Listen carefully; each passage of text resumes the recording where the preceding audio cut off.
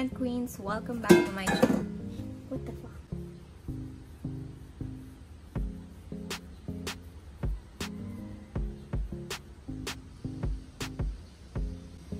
Okay, let's do that again properly. Hi plant queens, welcome back to my channel. I'm Sab if we've never met before, and this is my channel where I talk about my houseplants, mostly in passive hydroponics. I was having a stressful morning filming. As you can see, my grow light fell. I'm actually re-recording this entire intro because as I was editing, I realized that all of it was blurred. And thankfully, I was able to adjust my camera about halfway through the first plant. Anyway, that being said, this is a list of easy and unique plants that I put together for beginner plant parents out there, but also for intermediate and experts, because these are all plants that I really love. And when I say unique, I mean they're not uncommon or rare, although some of them are, but I just mean they're not usually found in the lists that you may typically see online. You will usually see peace lilies or ZZ plants or pothos suggested, but while those are great plants, I think that we should be adding more variety to our collections, and these are some exciting plants that you can add to your own list or to your own collection of growing plants. I do go through each plant individually and give you some care tips about watering or light or pest pressures and propagation. So I really hope that you enjoy this video, and without further ado, this first plant is the Philodendron Campus Portuenum. I'm saying it now because I don't know if I was able to capture that or not. So I'll just give you a better look. And how you care for this plant is basically like most philodendrons. You give it bright, indirect light. It will do well in medium or low light, but it won't grow as fast. So I got this just as these bottom two leaves, and now it has given me 1, 2, 3 leaves and one on the way there, if you can see. So this is a very fast grower, and I really love this plant because it's so beautiful. Look at this new leaf. I hope you see what I mean. So it has these almost golden orangey hue,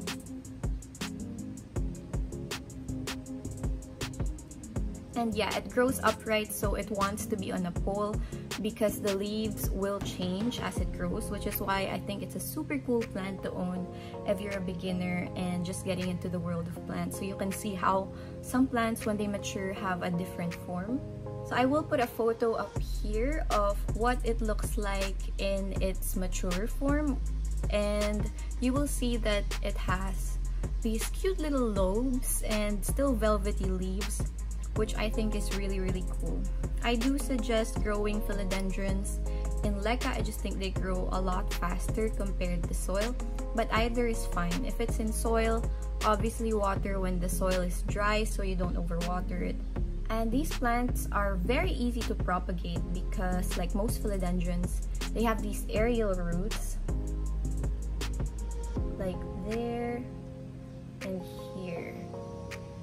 So you want to just cut below where those aerial roots are, and you can stick it in water or leca, or even straight into soil if you like, but that's a more advanced propagation method that I wouldn't recommend if you're a beginner. And in a few weeks time, it'll grow some roots. When the roots are about 1 inch to 2 inches long, you can transfer it to the medium of your choice. So that is the Philodendron Campus Portuenum. Next is a plant that is definitely one of my favorites. You can kind of see it peeking here. And this is a very heavy pot because it is in pon. Let me just bring it up to show you. This is a Rhaphidophora tetrasperma. This isn't unique in that it's a rare plant or anything like that. It's just not commonly suggested to beginners, I don't think, even though it's a very easy plant to grow. Because I got this plant last year and it only had 4 leaves. The original leaves are still here. And now look at all of this foliage. So this is a very fast grower and it's super easy to take care of. I have this one in pon. Right now I actually have a video of me converting it into pon. And I will talk about the advantages of pon and leca and compare the two in a separate video, so stick around if you're interested in that. As I mentioned, this is a very fast grower This is under my Sansi Grow Lights, which I would say is giving it about medium to high light throughout the day for about 12 hours, 10 to 12 hours a day. And it seems to be really loving that because it has exploded with all this new growth ever since I put it there. And it is dripping water all over me because I had just watered this. For watering, you have to water this when the leaves feel kind of floppy, as with most plants and with Rhaphidophorus as well. The leaves will kind of become limp or point down, and that's how you know you have to water it. Obviously, touch the medium, check if it's dry, and then just water it until water comes out the bottom through the drainage holes. I haven't had any pests on this, I don't think. Maybe a bit of spider mites when I had that outbreak with the alocasias, but overall this isn't very prone to pests, so I'm very happy about that. It's been a very easygoing plant. And for propagation, like the philodendron, this also has aerial roots, although they're a bit shorter, so you can see here. So you would just cut under that, let the cutting callus a little bit so it doesn't, so there's less chances of it rotting, and just stick it in water or leca and it'll grow roots in a few weeks, and you can just grow a new plant from there. So that is my Rhaphidophora tetrasperma. So this is likely a plant you're familiar with because it is very popular on the internet. You see it all over Instagram. And the good news is this plant is beautiful and good for beginners. This is my Syngonium Podophyllum albo variegatum. Can you see that? It's a very heavy pot because it's in pond. But you get the idea. This plant is so beautiful and it grows very, very fast. And what I love about it is every leaf, let me show you better, comes out different. So this is a new one, so you can kind of see that the variegation on it is still creamy. And this is an older leaf, turning kind of green already. So every plant, every leaf rather, has a different variegation compared to the older ones, and that's something I love about this plant. I think I got this plant with 2 or 3 leaves, and I've propagated the hell out of it. I can't show you right now, but if you wanted to propagate this, then you would just cut where you find the aerial root, so similar to the earlier plants, and just stick it in water as well. For light, I think the only tricky part about this plant is the light requirement, which is you want to give it bright indirect light, but not so bright that the leaves will burn, and not so dark that it will lose the variegation. So you want to find that sweet spot. I would suggest putting it near a window, but not too close that it gets the direct rays of the sun. Or if you have a grow light, that would be better, so you have more control over how much light this plant will receive. As for watering, just water when the leaves feel limp and your medium is dry, and you'll be good. This also doesn't have any pest pressures, I don't think. I haven't had any pests from this, so it's a really easygoing plant and a fast grower too. Syngoniums are so underrated in my opinion. So this next plant is one that I think is gaining more popularity lately, but not enough that I wouldn't include it in this list. I snapped something off of it. You can already see what it is. And this is my Tradescantia nanook. It's a very gorgeous plant. Let me just give you a look.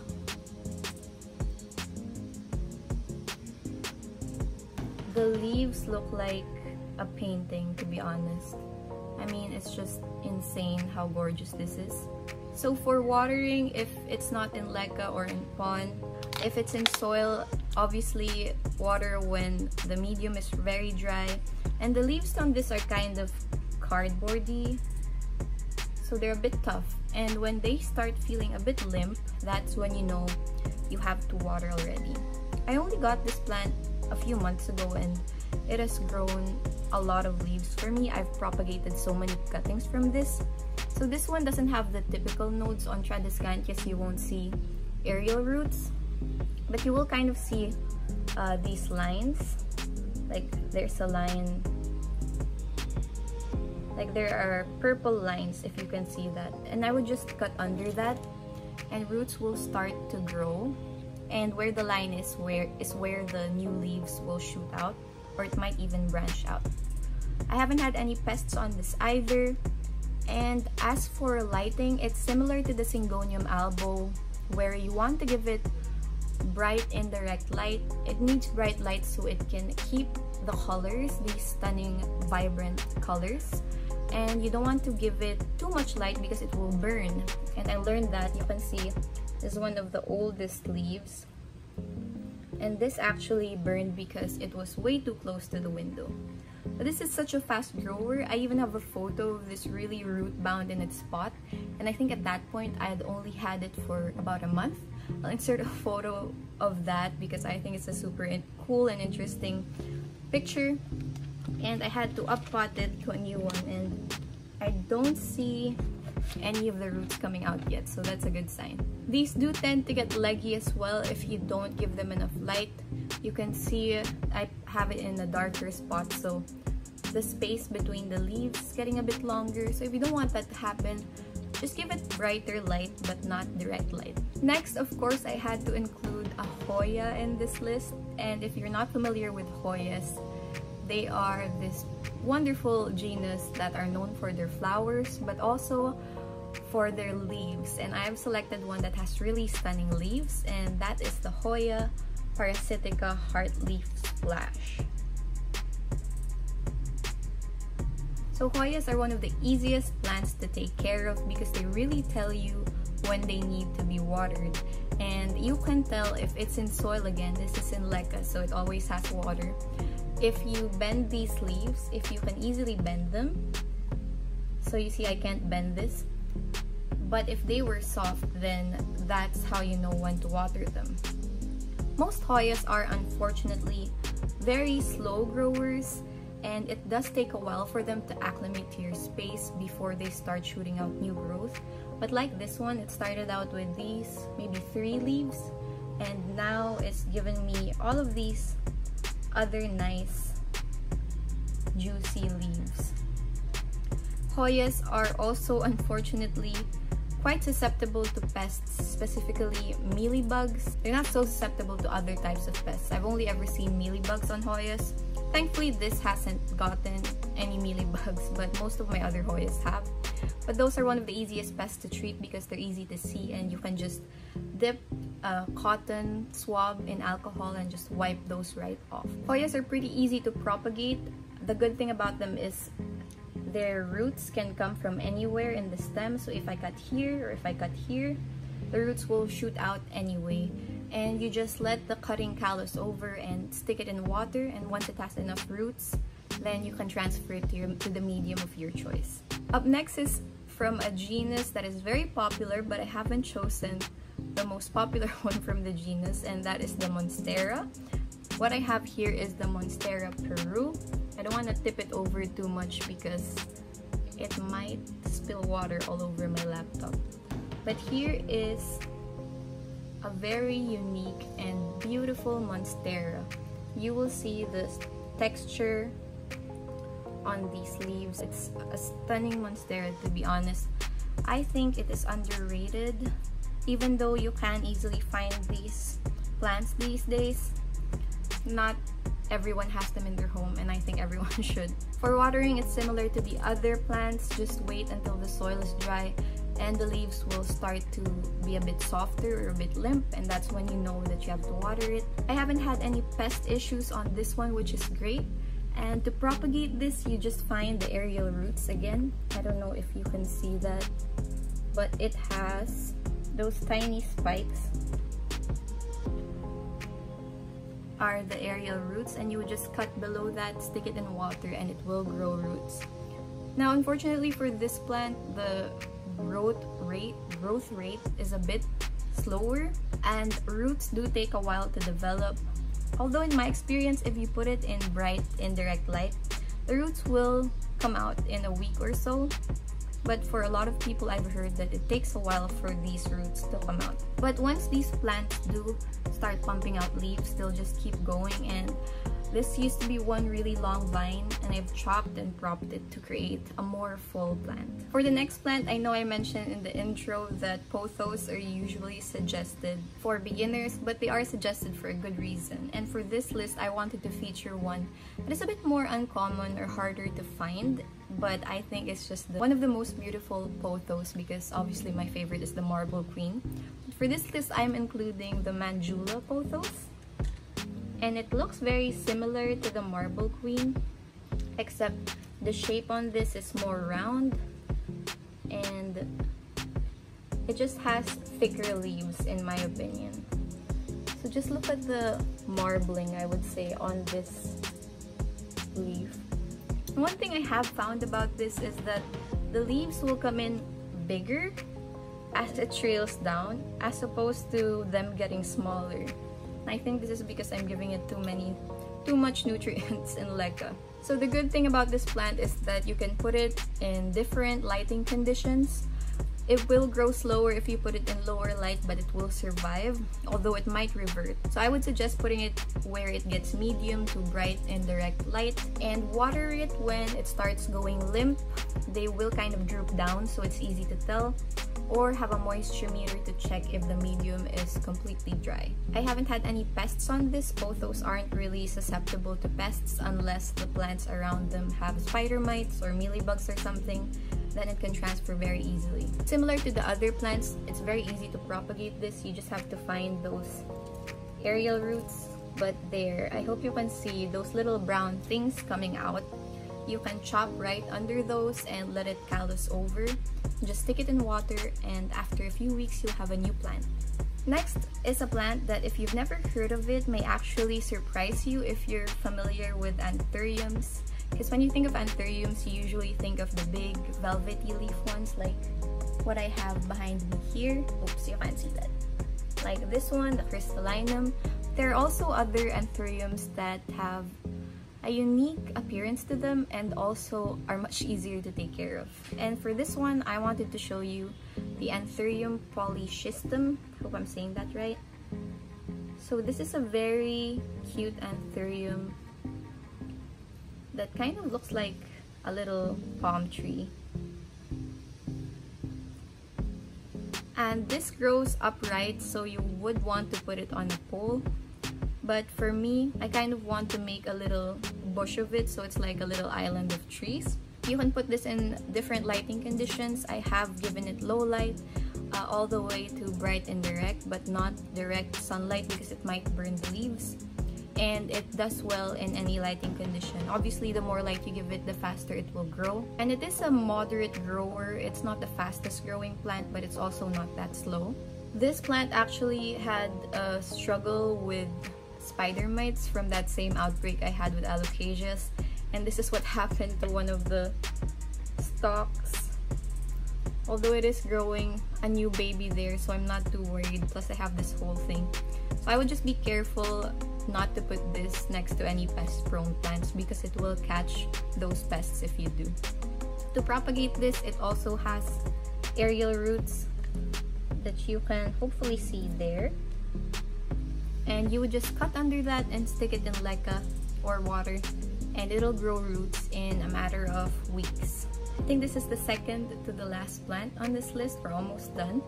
This is a Scindapsus pictus silvery Ann.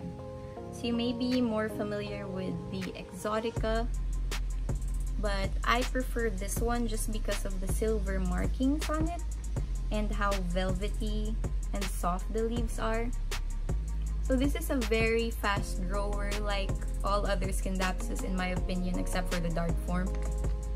And it's super easy to care for in soil or in leca or in pond because it will tell you when it's thirsty. The leaves will kind of curl up like this, and that is when you know to water it. It can survive in different lighting conditions, although I've found for this specific one, if you give it higher light, then more of the silver markings will come out, which is, you know, what it's known for. So for this one, I have it right next to the window, giving it bright and direct light, some direct morning sunlight as well. For pests, I don't think I've had any on this plant, thank goodness. And as for propagation, like all the other ones, you will find aerial roots on those nodes, and just cut under those nodes and stick it in water. It'll grow roots for you in no time. I think it's a beautiful trailing plant, and mine is just kind of growing upwards, reaching for the light, but hopefully in time it will kind of go down that way when the leaves get heavy enough. So the last plant on this list is a plant that I think is actually gaining popularity finally, because I have been seeing it on YouTube, and I've had this plant for quite a while and I just think it's so beautiful. This is an Amydrium zipillianum. Amydriums aren't that popular, and I think this is the most commonly known one, and for a good reason, because look at how gorgeous those leaves are. So again, it kind of looks like a palm or a fern somewhat, and it just has such a unique leaf shape, and it's so easy to care for, which is why I'm ending this list with this one. For the light requirements, I am giving this low light, and it seems to be fine with that. It's still putting out new growth, as you can see here. Although one thing you should know about this plant is if you don't give it enough light, it will sometimes put out runners, which are just long vines with no leaves, and that can be very annoying. So the more light you give it, the more likely it will put out proper leaves, and it might revert back to its juvenile form if it is in low light like this. This is also a plant that changes its shape as it matures. I'll try to insert a photo of what a mature one looks like, and personally I prefer this look over the mature one, so hopefully it stays like this a little bit longer. As for pests, I haven't had any pests on this one either, although I imagine it would be susceptible to spider mites if it were in an area with spider mites. This is not a fast or a slow grower. It is another one that would fall in the moderate grower category, but when it does put out a new leaf, another one seems to be always on the way, although it takes a while for them to unfurl. I imagine if I was giving this brighter light, it would be a fast grower though. As for propagation, again, like all the other ones, there are aerial roots there that you can cut under and just stick it in water or in leca, and it will grow roots for you in no time. So that is it for this video. I hope you enjoyed seeing all of those plants, and if you're planning on adding any of these plants to your collection, or if you have them already, do let me know in the comments below. I love seeing your comments and talking to you about your plants or plants that you want to own. Thank you so much for watching. Don't forget to like and subscribe because it really does help my channel out, and I'll see you in the next one. Bye!